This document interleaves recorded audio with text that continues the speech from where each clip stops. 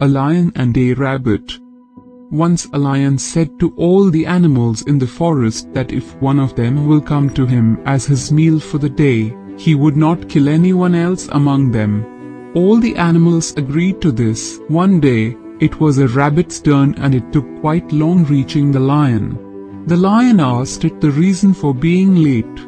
It acted wisely and said, "Sir, I was stopped by another lion, who was claiming to be the king of the jungle and he wants to meet you." "So do I," said the furious lion.